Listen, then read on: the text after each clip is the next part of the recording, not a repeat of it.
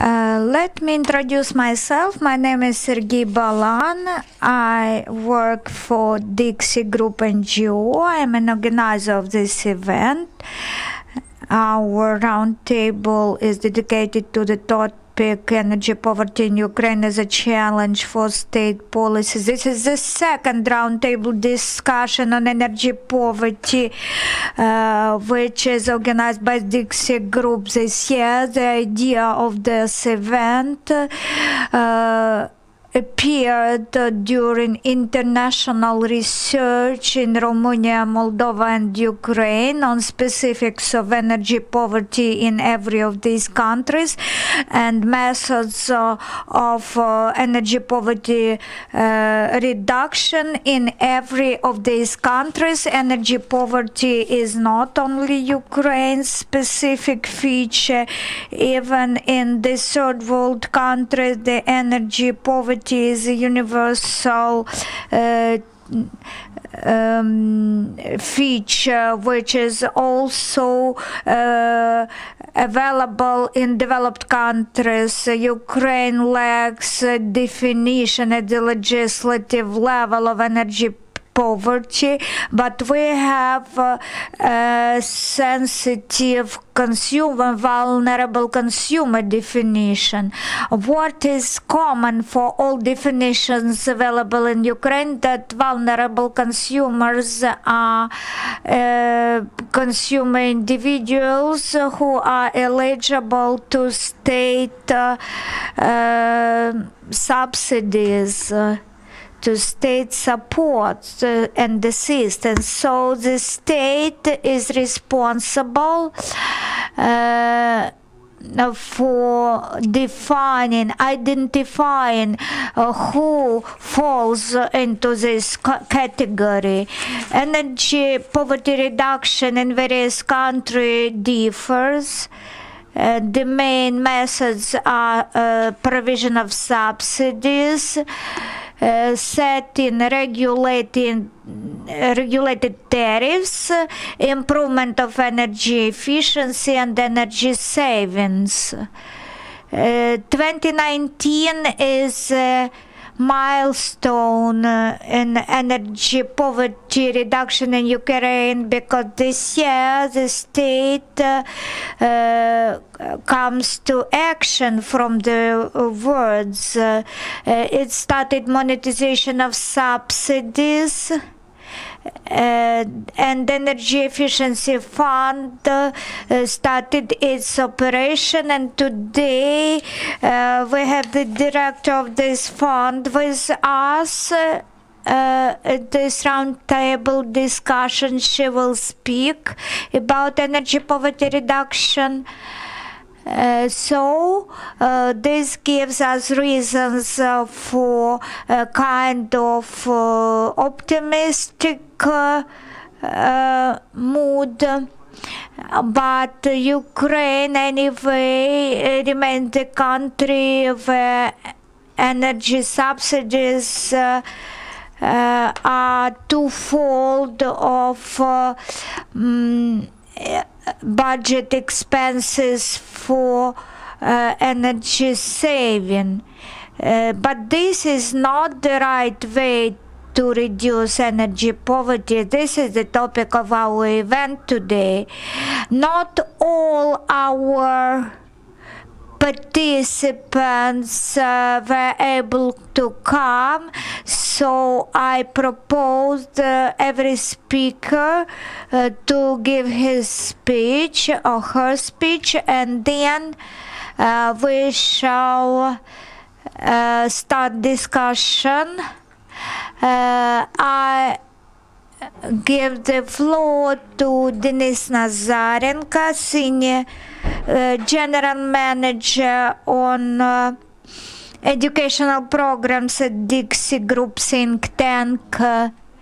The research was conducted by DiXiGroup, and Denis says that you have materials disseminated today. Please do not forget to fill out your questionnaires, because this is a component of our final stage of research.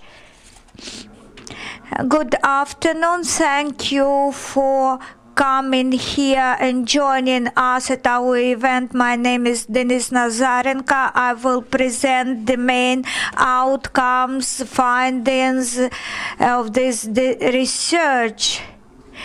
And please prioritize the outcomes in your questionnaires. The research is aimed to compare, first to find data and then to compare data by countries in these 3 countries which were mentioned. So we tried to create the general outline, and this event we dedicate to outlining the general profiles in the sphere in these countries. When we started our research, we were interested how serious, how strong this problem is in the national policy. So we surveyed the population, the respondents. We asked people what problems they mean the most important. Definition of energy poverty is that people cannot maintain comfortable temperatures in their homes in winter periods. So we asked people whether they are capable to keep comfortable temperature in their premises without accumulating debts. Out of 5 most problematic challenges people face in all spheres, the 3 of them are related to energy poverty. The first priority is the war conflict problem. The second is low salaries and low retirement benefits amounts. And the third problem is higher tariffs for utilities. The fourth problem in Ukraine is higher prices for primary goods, inflation, and the fifth in this list goes corruption and bribery. So the 2 election campaigns this year were experienced by the country, and we can say that utilities, tariffs, and no capability to pay the bills is still an important issue, and it is used in politics by political leaders to gain their score among population. So addressing these issues in the governmental bodies and even presidential election campaign was also related to utilities tariffs. So whether this problem is objective, assessed by the State Statistics Service data. So how many people in 2013 thought that comfortable temperature is in the premises, in their homes, is a problem? It was in 2013 that we had only 11% of population with this problem. Every 4th household in Ukraine thought this is a problem in 2015, and as of 2015, only less than 10% of European European countries' residents believed that comfortable temperatures maintenance is a problem. So utilities bills, this indicator in Europe dropped to 7.8, while in Ukraine it increased. The share of utilities, bills, payments, expenses in consumer payments, it was not so big, 10% in 2013, while as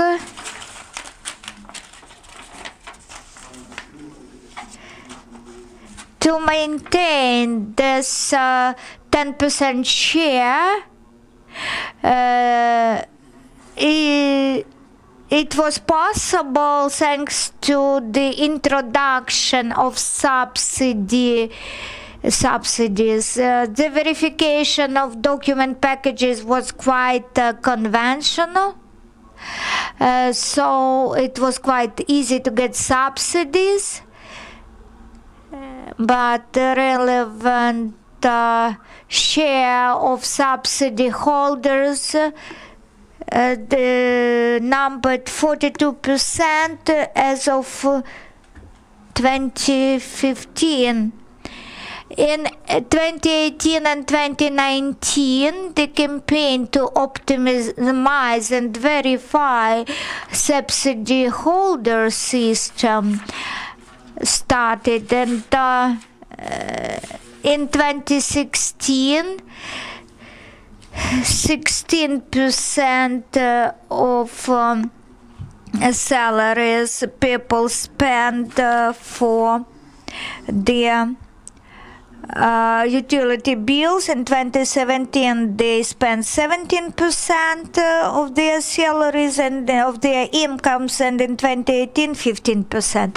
In the European countries, energy poverty definition is also conventional and is used in various manners. In Ukraine we have definition of vulnerable consumers of utility services, and it is different in the laws on the natural gas market and electricity market. And when this definition was launched, this became the attribute of the implementation of the third package of European laws here.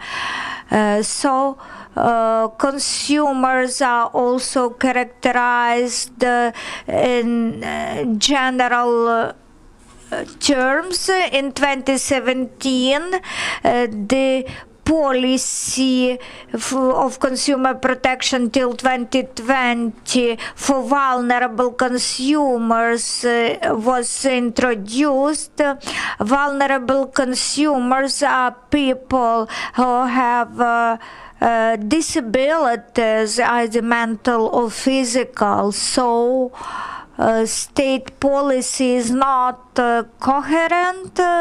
Various laws, various legislative and regulatory acts contain not uniform definitions. So this is a task to bring terminology to conformity and to unify it. So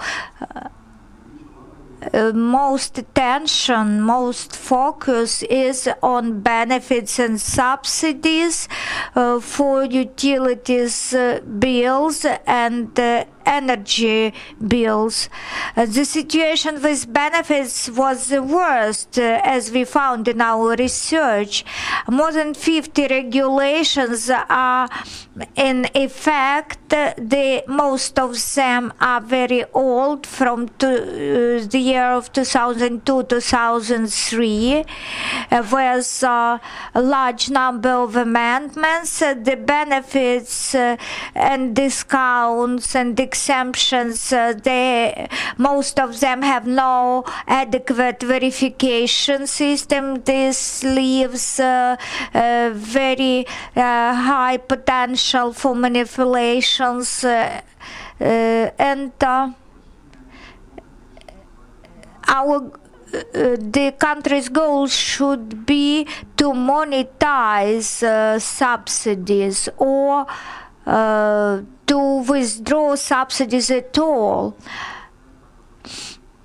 This is one of indicators, benefits is one of indicators which is comparable with the practices in the EU, because energy poverty is deemed, it qualified the households as those where their spendings for energy utility services is over 10% of incomes. In Ukraine, utility subsidies are provided to households which share of income spent for utilities bills is over 15%. What is interesting in the issue of subsidies, according to 2016 estimates, which were conducted by experts, the system of subsidies in Ukraine allowed most of population of Ukraine to pay only a small share of real cost of these services. In fact, 9 to 16% of population paid the whole rates of services in 2016. So this, our policy is very social. It supports vulnerable consumers and low-income groups of population, but it is not transparent and provides gaps for manipulations. There were 15 million households who were holders of benefits for utility services bills. In 2018, there were 25%. We see significant dynamics in this field this year. We see political will this year to withdraw the subsidies, to analyze the shortcomings in the system and liquidation of these gaps, filling these gaps. But we need to accelerate pace on this path. The findings of our research, which we think are most interesting and reasonable for taking into account in the policy in the Verkhovna Rada committees. First of all, universal and clear definition should be in legislative acts as to energy poverty. This would provide the chance to for policy making which will be more clear-cut. Because the policy should be the result of co-authorship of various ministries and agencies. To this end, we should start with the first step. We should give a clear definition of energy poverty. So this policy, in our view, should contain two main parts. First part is reforming the current system because it is difficult, not to agree that we are talking about lives and the health of people. So these topics are very sensitive, and the state should carry out its social function. So we are talking how to do this in more sustainable manner. First, the system that exists, it should be reformed. We should continue positive steps, better analyze why some measures they do not work, or demonstrate limited success. How to promote energy savings, and how to promote consumers to improve energy efficiency, so that this effect is also sustainable, so that people start maintain energy efficiency themselves. And also requirements, eligibility requirements should be strengthened at various levels of our systems. Law protection system, falsification and manipulations are possible. So verification should become an important component of state policy. Being experts, we think systemically, so we think that the main portion of state policy should be energy efficiency improvement. Here we see some positive achievements, but we see also no conformity in funding social sphere and funding energy efficiency improvement. When social payments are 10 to 20-fold higher than energy efficiency improvement funding, then we will not see good results in the nearest future. The money for energy efficiency fund should bring results, and we hope so. We shall listen to the director of the fund's speech today, and we will have a chance to find out what is the situation.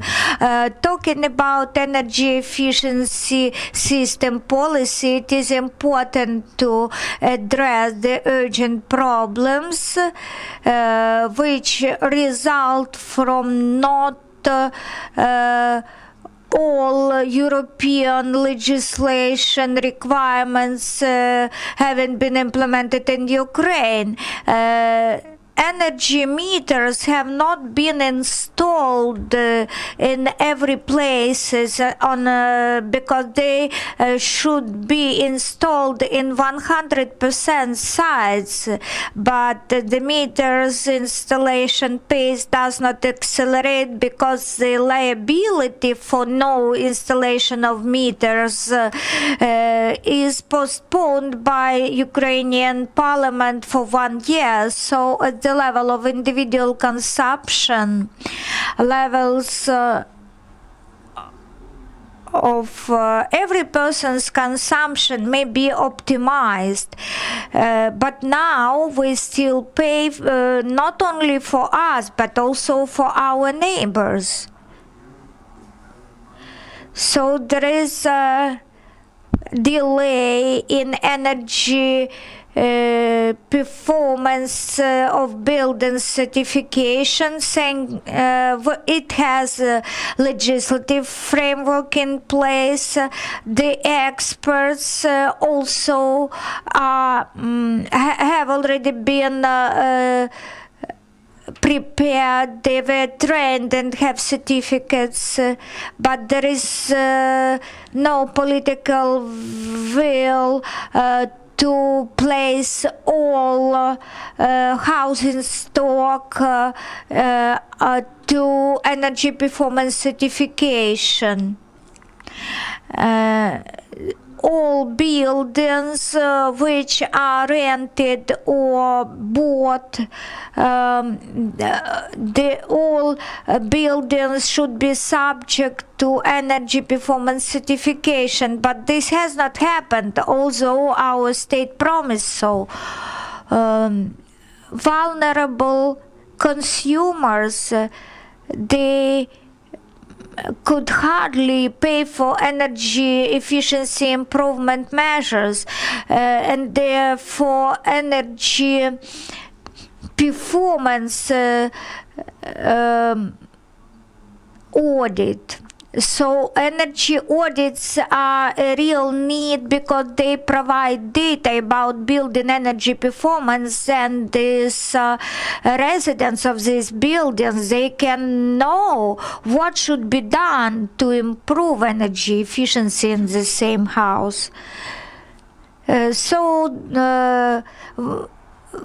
Our members of new parliament, we hope they will have enough political will to do not populistic measures, to take care about consumers in long-term view. Thank you for your attention. Thank you, Denis. As it was rightly said by Denis, Ukrainian government continues to fight in 2019 against energy poverty. Money is provided as subsidies and benefits, but at the same time, there is no proper energy efficiency and energy saving. Unfortunately, energy poverty, this is not only about finances.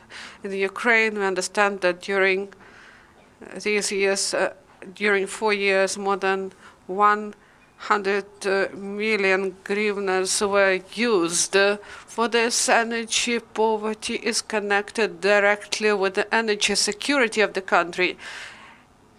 If energy consumption is increased, then the country needs more resources, and the gas prices now is dropping, but we had a reverse trend in previous years, and also this is connected to stability, energy stability, and this topic is the topic of political manipulations, and many populists try to use this topic in their electoral campaigns. In order to get rid of this, we should go to more wise strategy how to overcome energy poverty, and we will speak about it today as well. I would like to give the floor to Tetyana Boyko, and she will continue our today's topic. Good afternoon, dear colleagues. I've listened to the speech of Denis. I won't repeat, but I would like to go into detail about several things. First, this is about what the state should do in order to protect population against energy poverty. This is monetization of subsidies. Today in the morning, I communicated with Vitaly Muzichenko, deputy minister. He said that he won't be able to take part in this event because now he is at the meeting at the ministry. Maybe they speak about the issues of minimum rates. Alyona Babak told us about it, and about verification of subsidies. I believe that the Ministry of Social Policy seriously think about this topic, how to make these rates fair and how to provide help to those who need it. And we understand that the ministry constantly improves this, but some people, some categories of people abuse the system, and we won't be able to reach ideal picture, but Ministry of Social Policy continues its work in this area. Also, what we need to do is to shift to full monetization of subsidies and benefits, to go to full monetization to all payments. What we have today, monetization of subsidies for those who do not have debts, and benefits are not monetized. What I mean, when people get money in their hands, if this money goes through virtual accounts in Orzhel Bank by the providers of the service, even if they call it monetization in accordance with the provision of the Cabinet of Ministers, this is not monetization because people do not see this money. And our organization, OPORA Net, worked together with Employees Association of Ukraine. We created Gazpravda portal, and people address us. And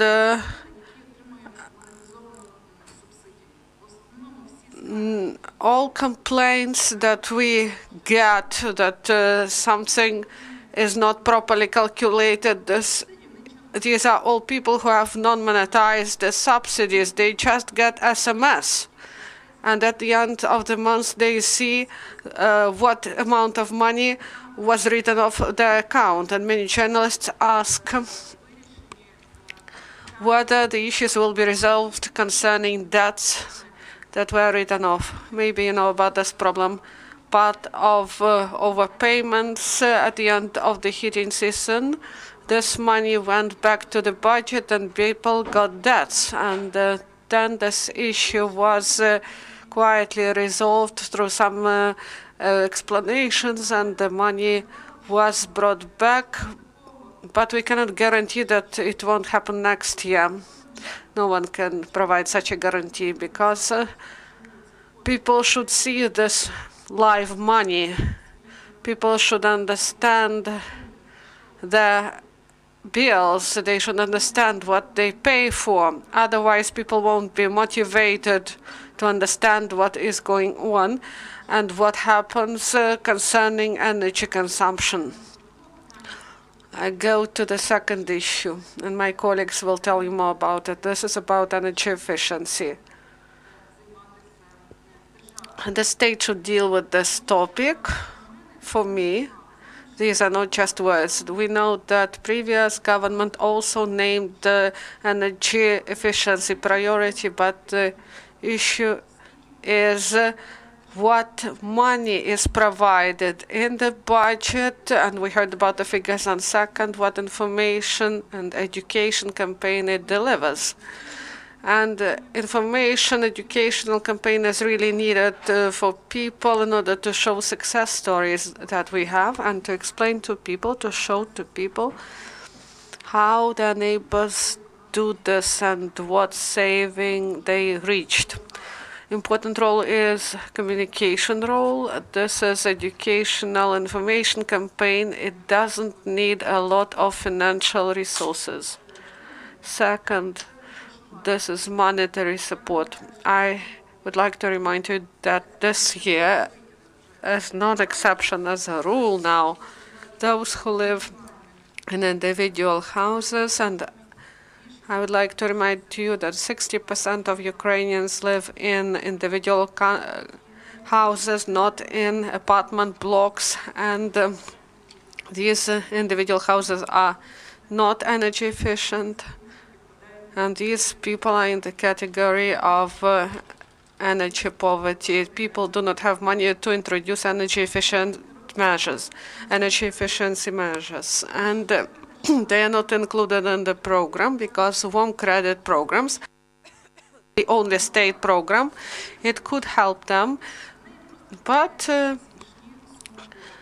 small amounts of money are allocated for this program. For the next year, we do not. This is 400 million, and this money will be enough for 1.5 months only. We understand that maybe this year we had money only for 2 months. So no support for vulnerable people. About energy service companies, they also do not want to go in the sector because these people cannot pay. Situation with apartment blocks and condominium, the situation is better. I won't take time. I would like to state that we, as a civil society network, we believe that state program of warm credits should exist not only for individual houses. Now we do not have alternatives. No one proposed anything. And in the nearest future, the fund does not plan to provide this assistance to individual houses, but also to condominium. And we return to the first issue in this block. People are not prepared to take risks. Journalists asked me recently why there are 30,000 condominium in Ukraine and only 10% used warm credits. There is mistrust in the sector. 4 years ago, when we spoke about crediting, 90% they didn't trust this, and we were afraid that people will be really worried and will express their dissatisfaction, and the situation is changing.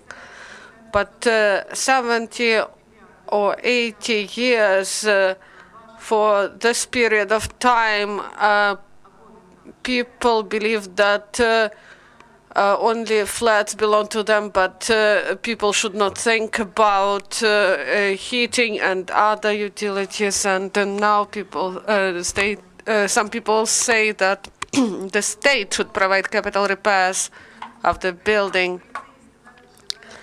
If you come and say that you should do everything at your own expense and you will be compensated some percent by the state when you reach some savings to undergo big bureaucracy, the majority of people are just not prepared for it. 70% of warm credits in 2015 were directed to replace lighting, windows. People just try to do something.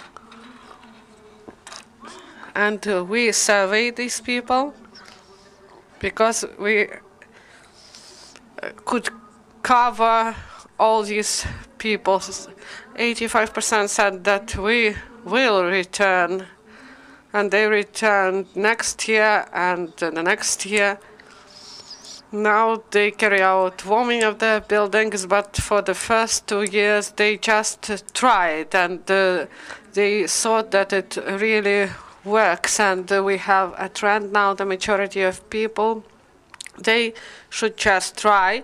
They should study the experience of their neighbors, and the biggest achievement of this program is that it has shown people that people can trust the state in energy efficiency measures. In 2012, together with the democratic initiatives, we carried out sociological survey among all Ukrainians, and 45% of Ukrainians said we asked that it is important to carry out energy efficiency measures, and we asked them why they do not do it. And 45% of people said that they do not believe that the state will support them. They said that the state will fail them. They believe that the state would fail them. So now we believe that we need the trust of people. Because trust is like a bird, it will fly away if you won't deliver. and we should communicate with people. And for example, if you held some meetings and you took money from the bank and then prices changed in the market, next year the situation changed, and I faced such situation in my condominium, and it resulted to the fact that the head of condominium or people, they just are irritated, they do not like the situation, and all goes the wrong way. So we need monetization of subsidies, and we need money for energy efficiency, and 2 billion are needed for warm credits, and my colleague will tell you more about it. Дякую вам.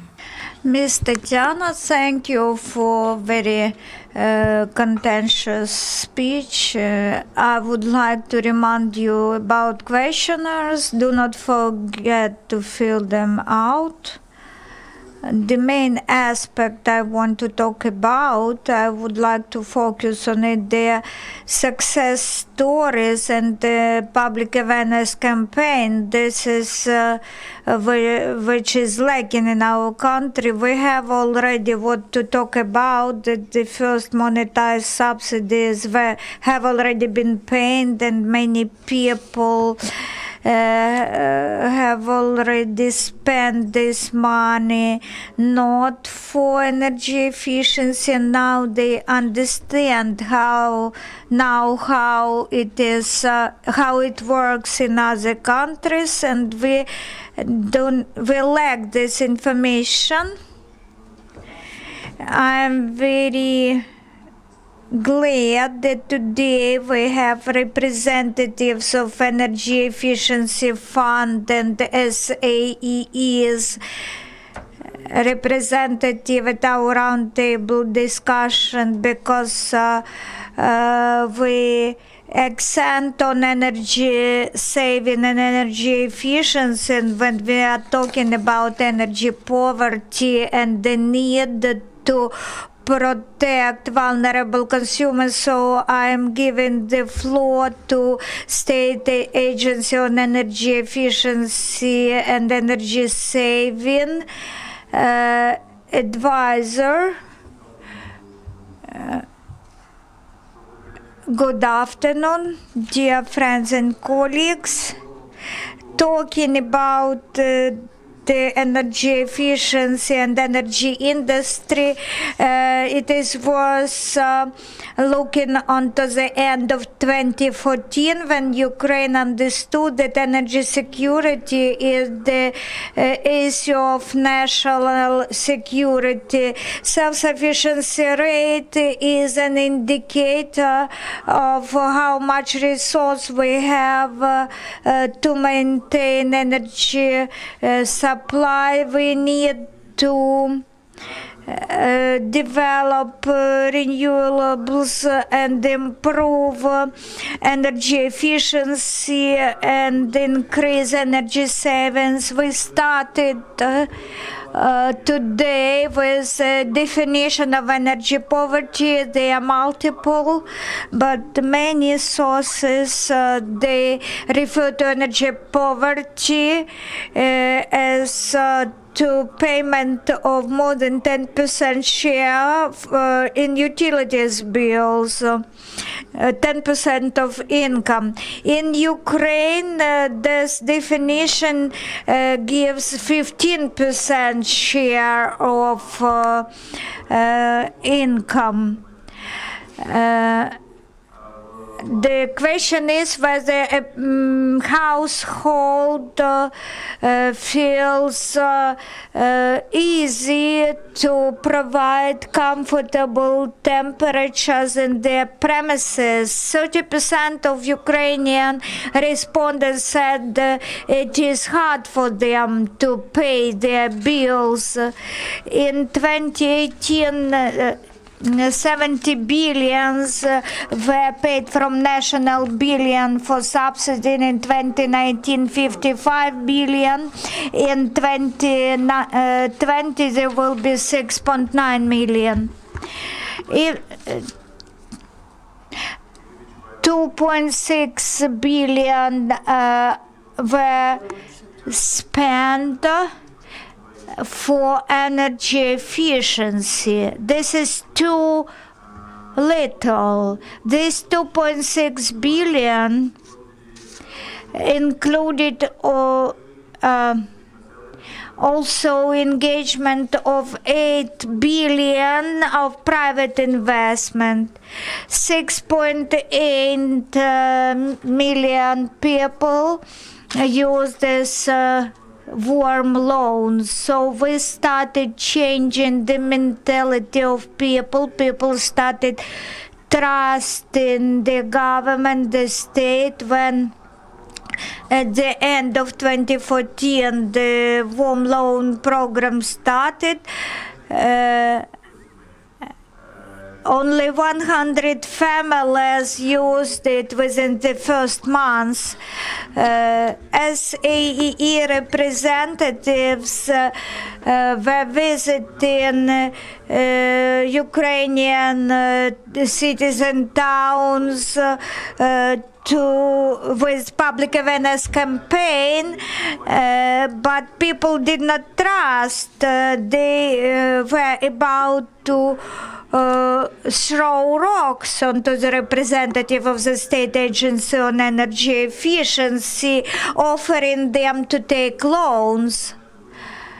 And now warm loans are a program which people are well aware about. We have 4,500 condominium who have already completed integrated thermal modernization of the buildings. We have success stories all over Ukraine where condominium conducted have already completed their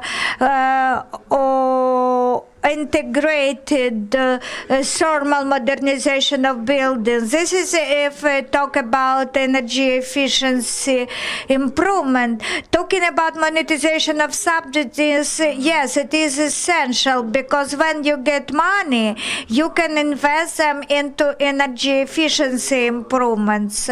This is a basic principle. If you ask me, or if you ask about the stand of SAEE, we are for monetization. This is the second message. The third message is when we are about to switch to richer, to talk to richer population, the state should promote renewables as well, including in the housing sector. If look onto the network and the problems, the challenges of energy system, the energy should be consumed in the places where it is generated. So micro solar power plants are being installed on the roofs of the housing stock. In some quarters, 30 to 70% of solar power plants installation increment. 12,000 of households installed these plants last year. So summarizing, I would like to say that this state and the business sector and public should understand that energy efficiency, investing in energy efficiency means investing in the future, and the state should not spend all money for subsidies. The goal of the state is to create conditions for enabling investment from private sector into this sphere. Thank you for your optimistic speech. What I understood, one of the theses is that improving energy efficiency result in multiplication economic effect, because for subsidies we only spend money, and the chain reaction result in increased energy dependence. When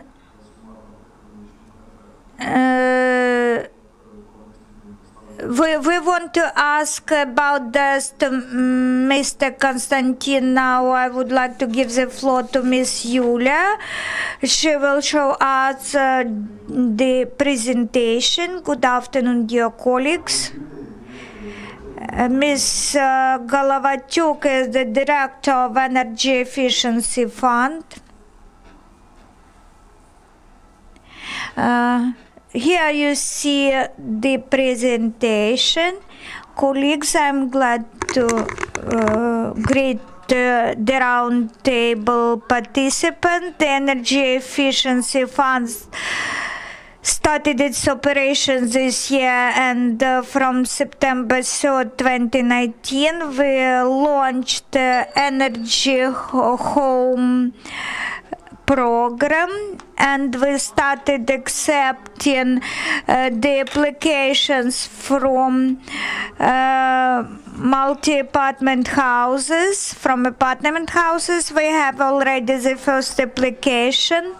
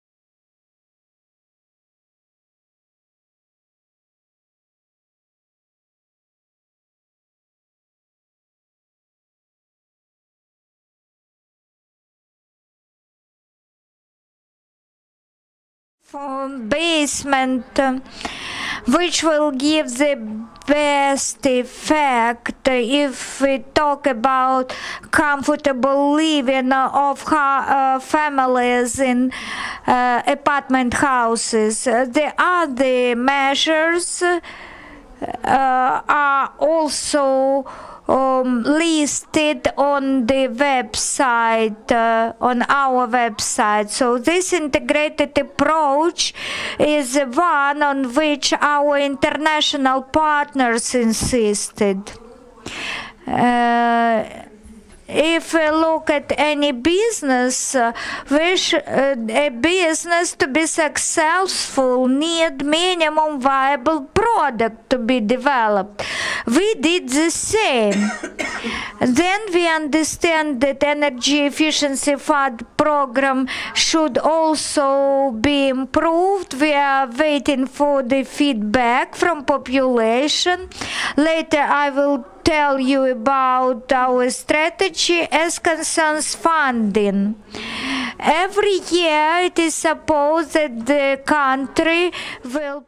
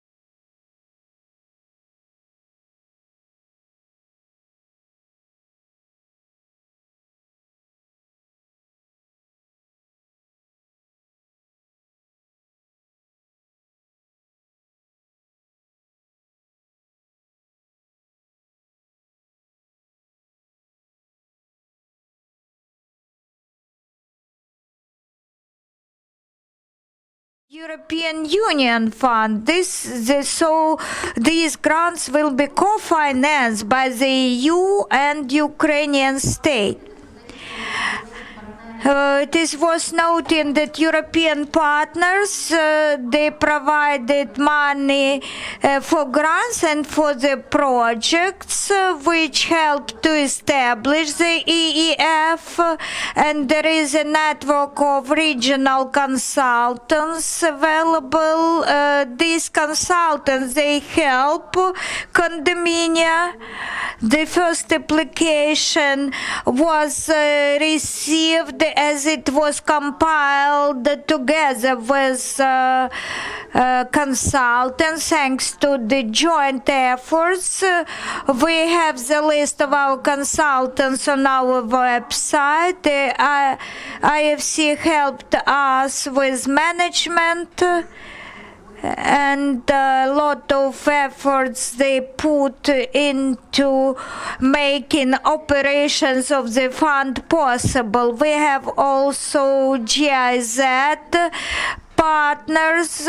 This partner helps us with training energy auditors, and they help us with strategic areas. And thanks to GIZ, thanks to Ministry of Environment of Germany, helping us with laws, they help us to convert subsidies into investments. The idea to establish this fund started from switching from subsidies to energy efficiency. So both the fund and our apartments now should seek the ways how to help condominia, how to help people living in apartment houses who are holders of subsidies. So we need to understand how the new monetized subsidies will work, but next year we will have more options for subsidy holders. They will be able to get higher subsidies, to get higher grants. UNDP project houses also helps the condominium heads can become managers. But thanks to UNDP and the EU projects, assistance is provided. Integrated grants are provided. You can see this the grant policy description on this slide. In a simplified manner, we give grants in 3 steps by 3 tranches. The first portion of the grant is provided upon application. When we get application from a condominium, the documents of energy audit were provided to us, and the Energy Efficiency Fund will repay 70% of energy audit and certification. When when we prove that the application is approved, upon consideration of all documents developed by the energy auditor, then design documentation is developed and the new application for approval of design documents is submitted by the condominium. Again, the Energy Efficiency Fund refunds 70% of design document costs. If you remember, the regulations has been adopted about energy audits. So Energy Efficiency Fund repays 70% of audit costs, because when we want to insulate the building, we should be sure that this building can bear all this insulation on it, because you know there were cases when the building can fall due to some reconstruction works. So the energy auditor and the residents of these buildings, they should know that these measures, they are compliant with legislation. The third tranche, which is the last tranche, means 70% refund of technical and certification costs and repair and materials and inspection of communication systems and technical surveillance, certification of energy performance of buildings. The fund provides 70% of costs refund. For repairs, works, and equipment and materials, we compensate 40% for easy package and 50% for B package. First 300 condominia, they can get 20% additional grant. Those condominia who will fall into this group, they will get 60% in case of easy package and 70% refund in case of B package. So we have first application filed on September 5th. Talking about effect of these measures, the easy package 20% improvement, 20% savings of energy consumption, while our B package allows to save up to 60% of heating costs.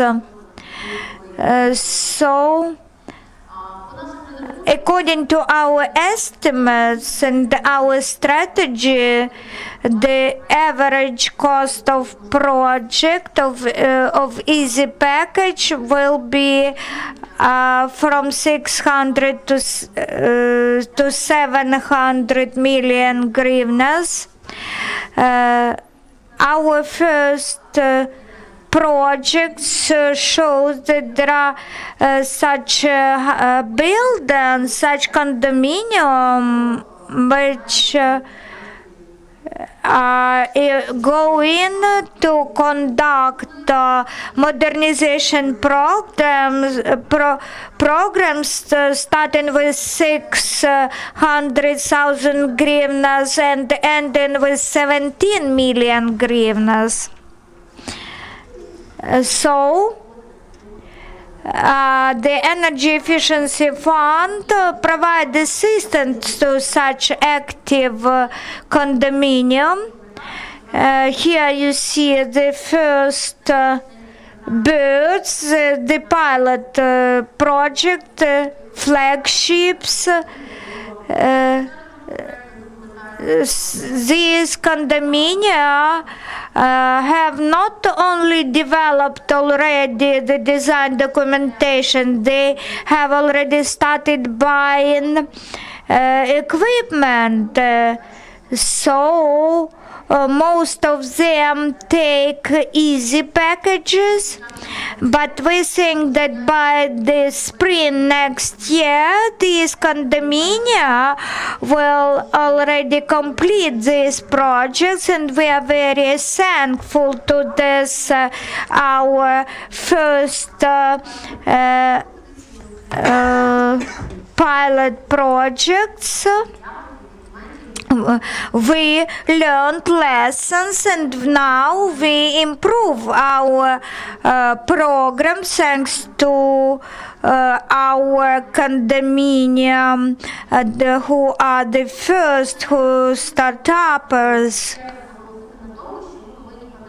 I'd like to remind that energy efficiency are not words, not theory, not directives we should to implement. This is real life, and energy efficiency as a component of energy independence of the country is very important because it provides the opportunities to save resources and to feel more comfortable. As a result of energy efficiency measures, every family can get more comfort in repaired buildings, but also lower consumption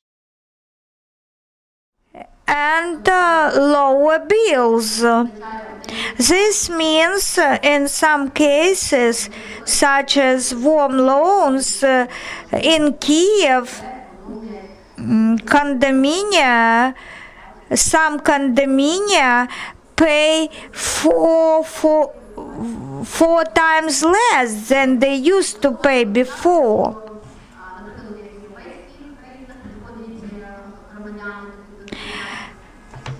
And as a result of implementation of these measures, property price also grows. because apartment in the energy efficient house will will have higher price on the secondary market than the apartment in the similar building which is not energy efficient. We assist our citizens, we help them this way by energy efficiency improvement. We help them with paying their utility bills, and here we can see that not only our citizens but also the state contribute to environment preservation, because we this way reduce greenhouse gas emissions. We calculated that by 2023, this is the end of our program, 2,000 projects will be implemented, and by 2023, 16,000 projects will have been implemented. If we calculate the number of apartment houses in Ukraine, over 80% of them needs thermal modernization. So we will contribute repair of 10% of the housing stock in Ukraine. And similar funds in Ukraine are capable to implement repair only of 5% of the whole housing stock in the country. Talking about reduction of natural gas consumption as an indicator, within 5 years we will save 1.4 billion cubic meters of natural gas. For 20 years of project implementation, this could be 10 billion natural gas savings. This means reduction of CO2 emissions. So the mission of the fund is to assist residents of apartment houses to improve conditions, their living standards, but at the same time to contribute to environment preservation and fighting with climate change. Thank you, Yulia, for your constructive optimism, and your ambition show that the fund is in the good hands, and I would like to wish you success and be persistent to achieve these high goals that are able to change the situation in the country completely. Thank you very much for your speech. Yulia spoke about comprehensiveness, and I really like this. This is lacking in Ukrainian policy. When we start to use some measures in order to overcome some negative things, usually in our country they look one-sided, not well thought through, and do not yield good results. So this comprehensiveness of the fund in relation to the tasks,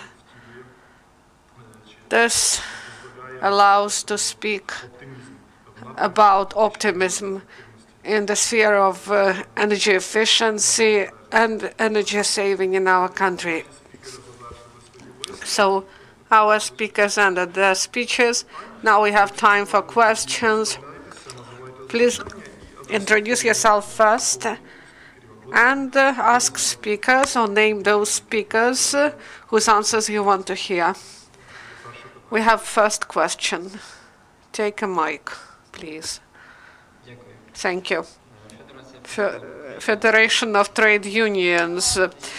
Serhiy Alexander Ivanovich, I have a question to Yulia. I would like to express my opinion on today's topic. First question to Yulia. First, I would like to thank you for your wonderful presentation, and I would like to wish you success in implementation of these ambitious plans. The question is, tell us please, except condominium, can other people from apartment buildings, can these people get home credits or this help from the fund? This is the first question. And the second question, you've said that you got 1.5 billion to your fund last year. Please tell us about the use of this money, where this money went to. Also, I would like to express my opinion on the topic. Maybe answer first, and then I will take the floor. I believe, please, you may express your opinion now. First of all, Denis Nazarenko said that our legislation is not fully, does not fully correspond to European legislation. Our legislation is one of the best in Europe concerning individual metering. There is commercial metering and non-commercial metering. Now they do not say about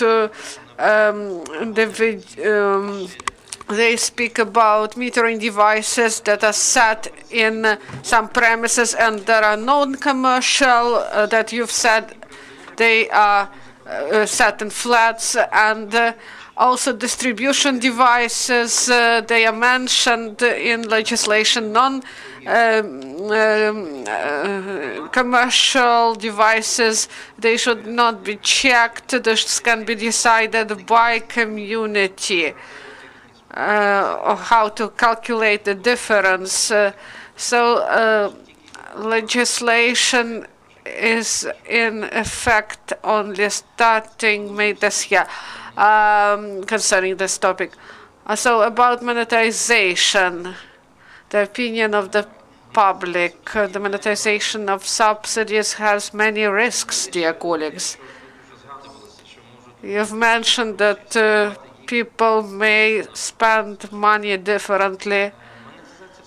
Monetization of subsidies has such risks, especially benefits monetization.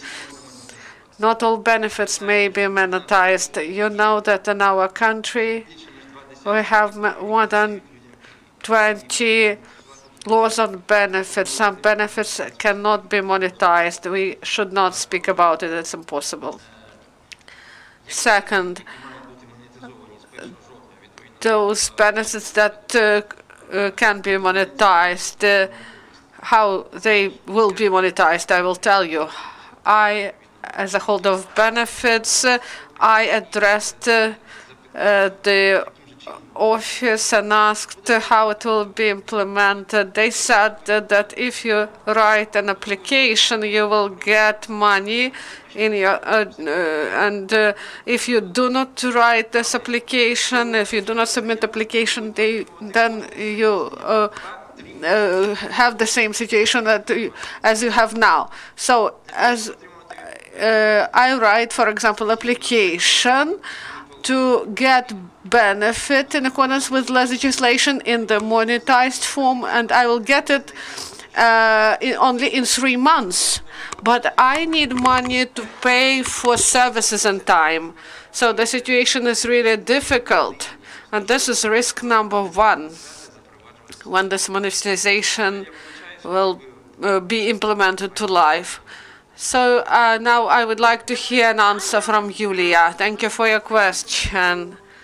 I would like to assure you that money is safe on the account at State Treasury, and 1.5 billion that came last year, 1,450,000,000. This money will go to grants, and also the money of the EU, and also we have support for project activity, and also the so this 100 million euro they envisaged also for grants and everything else. So this is additional financing, and out the 80 million provided by the EU and 20 million by Germany. The fund, energy efficiency fund started only this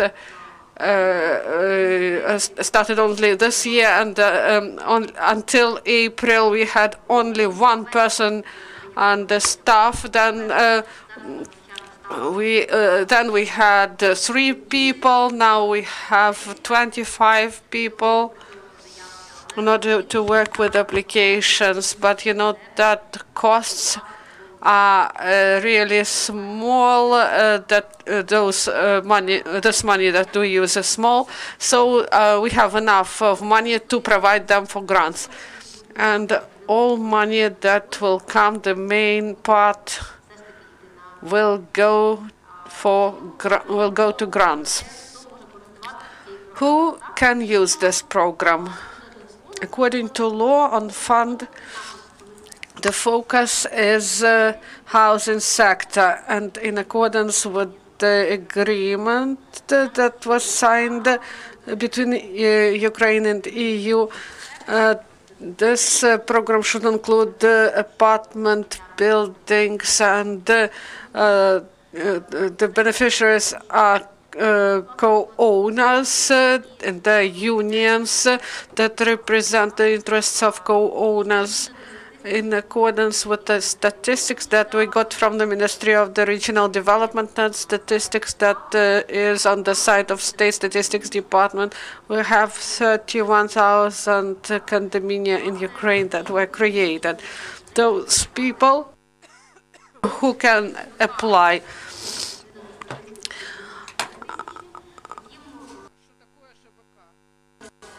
So 4,000 of other forms of union of owners, and UNDP houses program also helps.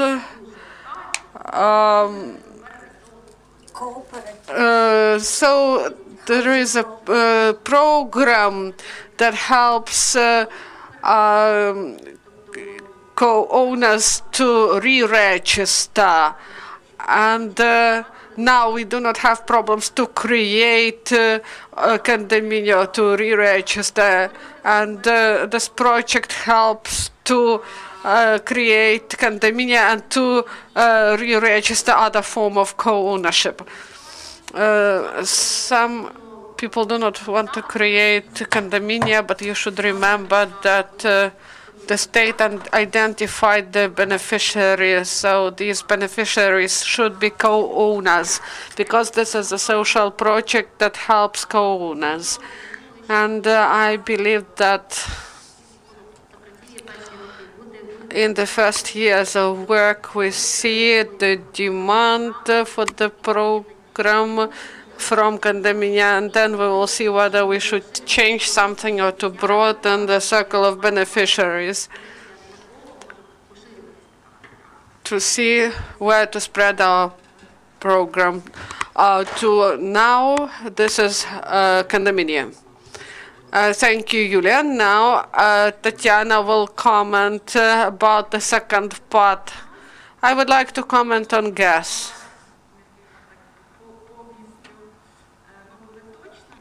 To be clear, you've mentioned law on housing services, but we have the law on metering of gas, and we have problems on problems of implementation. I analyzed European gas energy directives. They clearly state about individual metering as commercial. This law, this legislative base is normal. This is individual metering, but also we have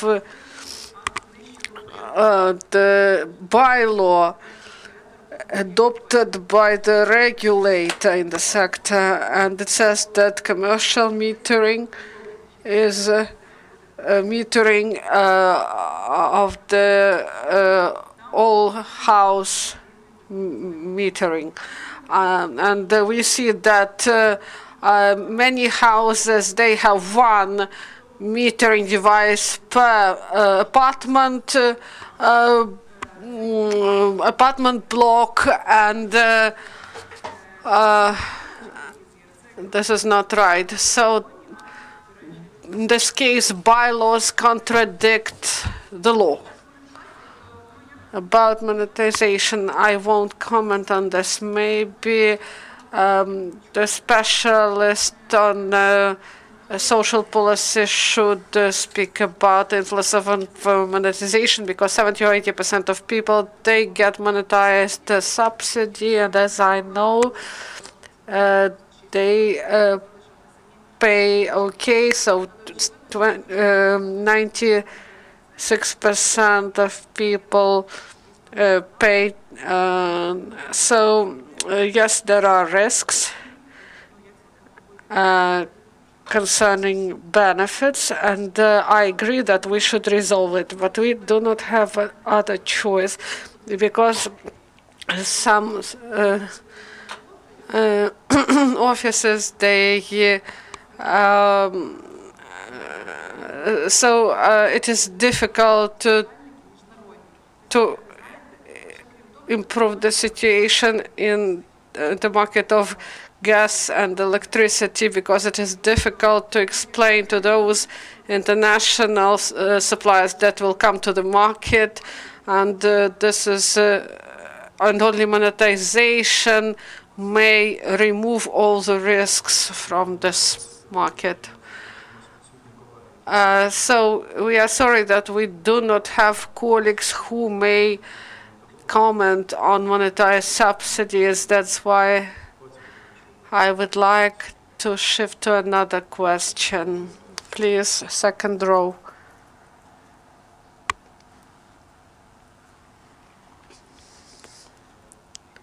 Igor Cherkashin, Energy Efficiency Platform. I would like to speak about the topic of this discussion. So this is energy poverty.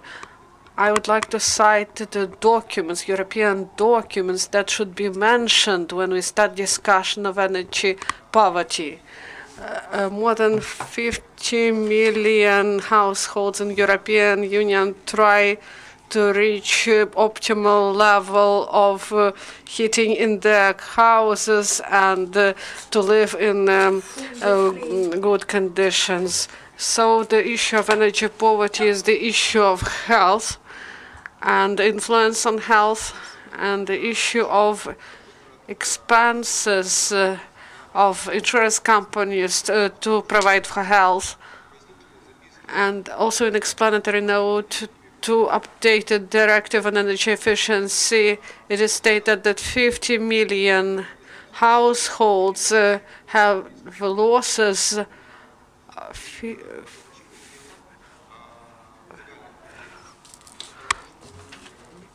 500 billion euros losses because this problem of energy poverty, it really exists. So we should understand what energy poverty means, and this is a comprehensive problem. Unfortunately, there are no political speakers to whom I want to address this question to, and we should get answer why this poverty appeared, what became a detonator, why it appeared at such a large scale, and who is responsible politically for this.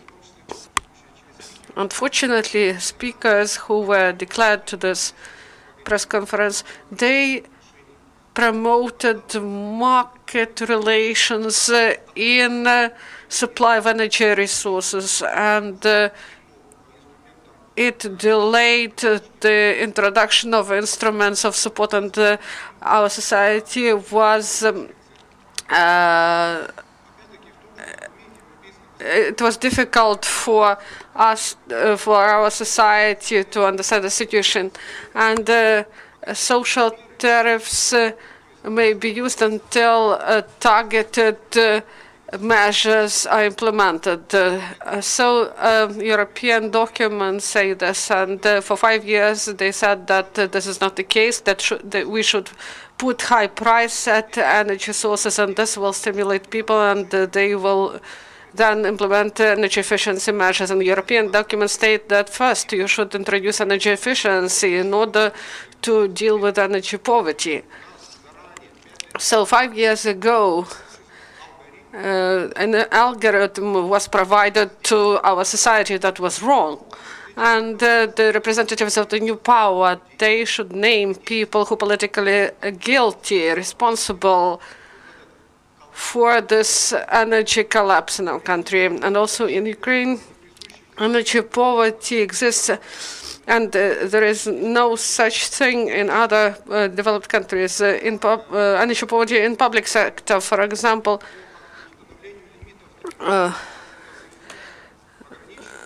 there are limits on payment for energy resources for schools and hospitals, and these institutions are heated, and some fungi appear, and respiratory diseases are on the increase among children, and people who work there, they get professional diseases, and this issue is not discussed.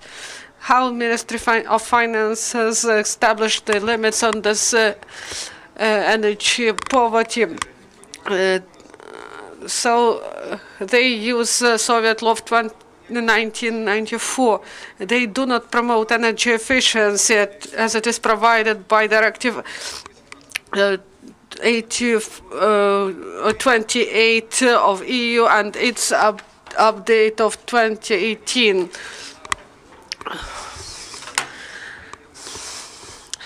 So this restricts investment to the budget sector because baseline is lowered, and we cannot attract capital because they understand that they cannot get economic effect because energy consumption is artificially lowered. And municipalities do not want to take responsibility for violations of sanitary norms that happened during many years. So people should recognize their mistakes. I would like to ask Mr. Babak, Orzhel, Gerus, whether they are ready publicly to say that fake political decisions were taken by former president and former prime ministers, former cabinet of ministers, and they brought situation in Ukraine to catastrophic level of energy poverty. Thank you. Thank you for your question.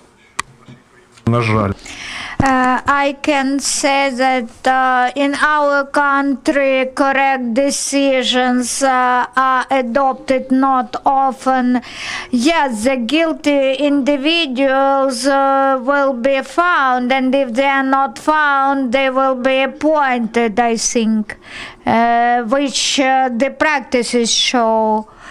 I cannot now answer this question in full. Good afternoon.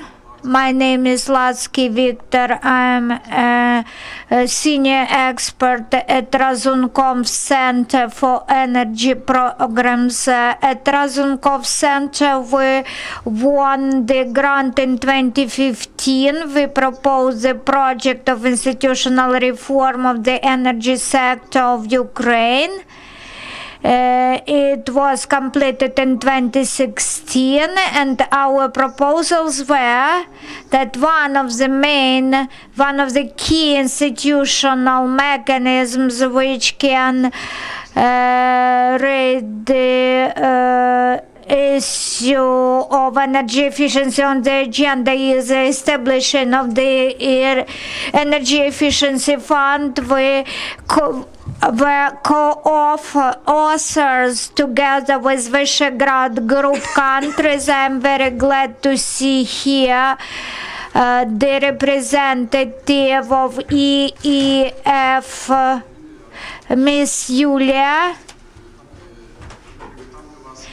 My greetings and congratulations on the launch of your fund's operations. The second topic, the presentation today has switched from energy poverty reduction to energy efficiency improvement, and this is very reasonable, very much reasonable, because in the poorest European country in this area we have energy intensity which is high.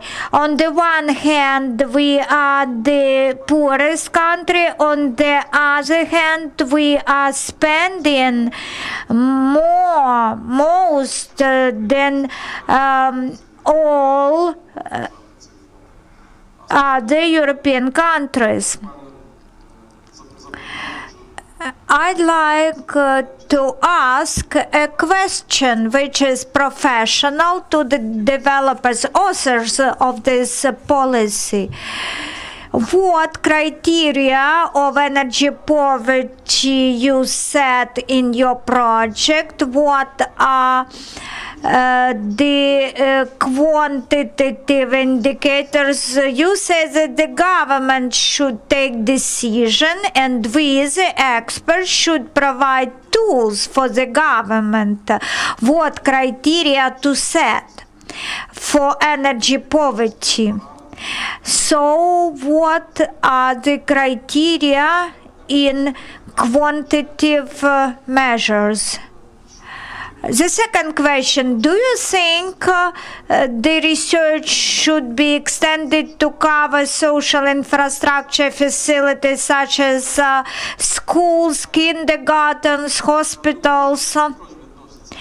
I think they are also energy poor consumers because there is no stable governmental support. It depends on the budget situation, but as they are funded from national budget, but we should recommend some next steps for the new government. I am giving the floor to Denise Nazarenko, who will comment the research. Thank you. Your question is very much reasonable. We have not developed new methodology. This is a part of international research. And we try to answer questions which we were provided so that we can compare data with other countries. Participants in the research, the leader was Georgia. So they will see what indicators are most comparable, so that our assessment is more based on objective data. So the first was who believes he is energy poor.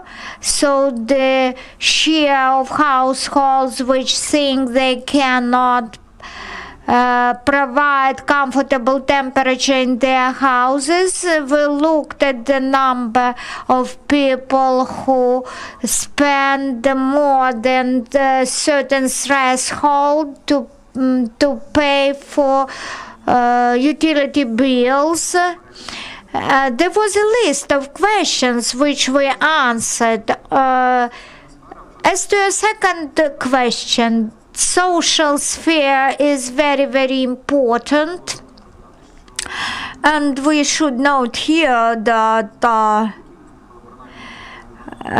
some positive dynamics is present in energy efficiency domain. There are energy service contracts which are multiple in the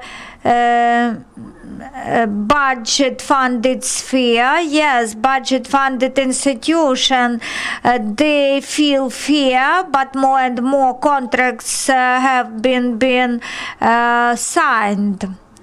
And to continue my answer, I would like to comment what I understood during this panel discussion, that the complicated warm loans program is under the threat, that due to the launch of energy efficiency fund, warm loans program could be stopped. And today we heard the numbers that most of population who are energy poor, they are not in the category which is covered by the EEF program. And most of these people are socially vulnerable. So this vulnerable group of people, if there is no warm loans, how they will get assistance from the state? So this is a question for future, for a long term. This is a question maybe to Miss Yulia, whether there are any ideas how to extend portfolio of the fund tools to cover not only apartment houses but also vulnerable group of population. Yes, a very interesting question. We have been thinking for a long time when we were establishing the fund, what are the prospects, future prospects. Yes, we shall be improving our program further. Package 1, package B, this is good, but even in this area we have space for improvement. Yes, we need also to assist renewable sources dissemination, and as to the warm loans, we suppose that in future the regulations will be adjusted as concerns energy performance classes of buildings, because now there are discrepancies in methodologies of energy performance assessment. There are some delays at the level of ministry, and this influences our programs. First, we think of launching various levels or various amounts of grants depending on the energy performance class of building, but to this end the regulatory controversies should be eliminated. I would like to quote the success case of Lithuanian fund. They provide grants when the building performance is improved by 40%. Now we do not link our grants to the level of performance improvement.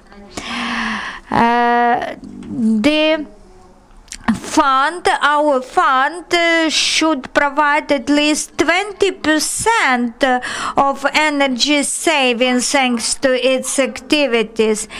In some buildings, we see that energy performance improvement will be only 10 or 15%.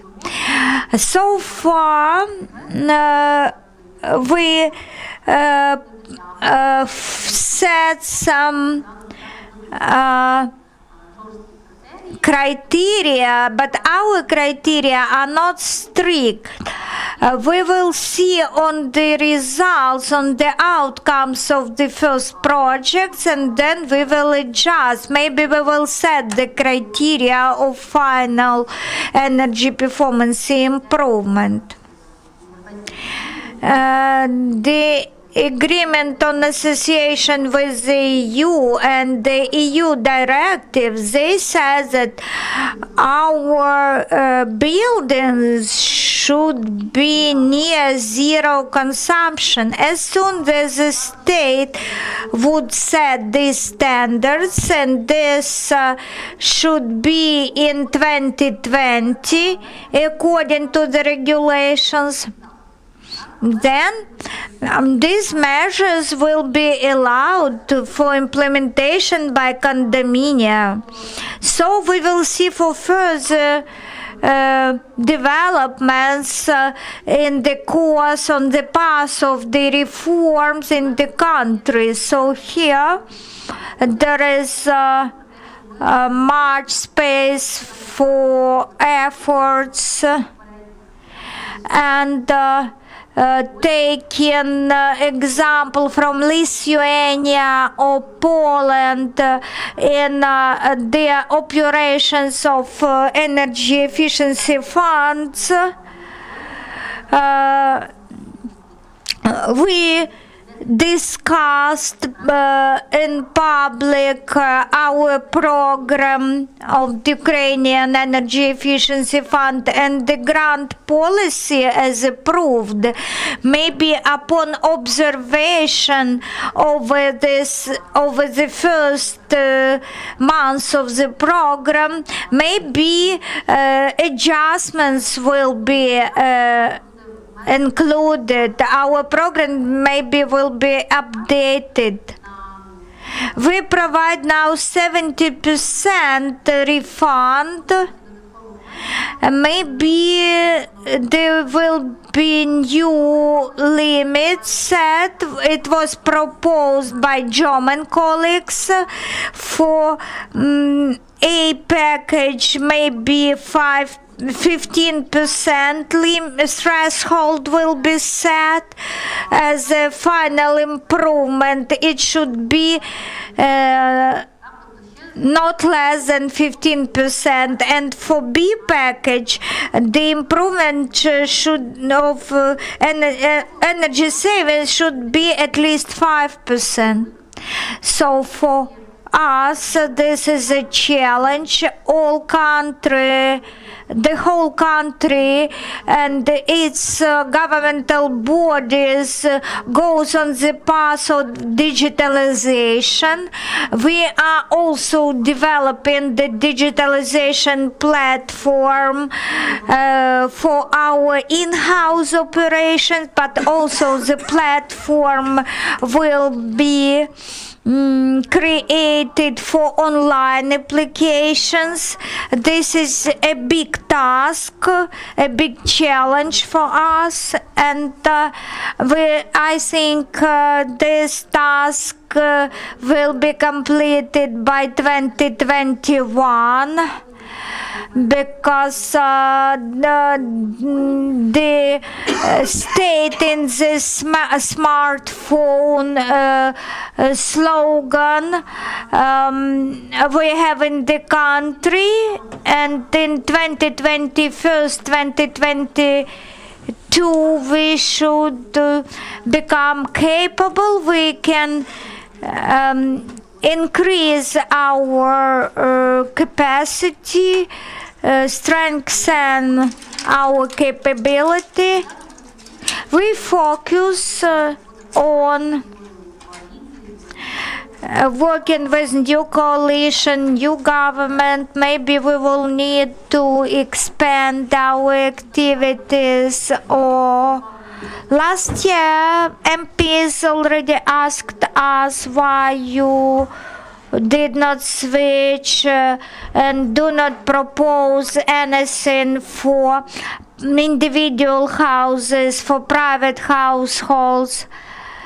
And also we were offered to create projects for business sector, but let us first complete at least one program efficiently and correctly. We are open for other proposals. One of our values is professionalism, so all our activities should be conducted in an integrated manner. So verification is important when we do not see real values, real figures. We need verification to be conducted. We shall calculate energy savings for every project. We work in an integrated professional manner. If we will extend to cover a new sector, a new segment of clients in such as individual households, not apartment houses, then we should have a very strict, well-balanced approach, because we should prevent any misuse of money. Thank you, Miss Yulia. Unfortunately, our time is over. This is the second roundtable discussion this year, and it shows that this topic is so deep and so wide that it is hard to cover all the aspects within one roundtable discussion.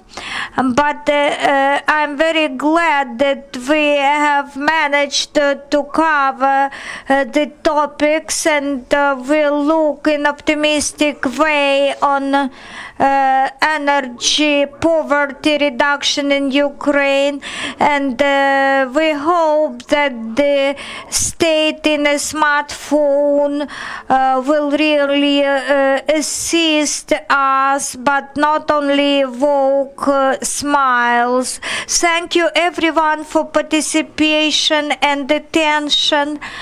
And please do not forget to hand out your field questionnaires. Thank you.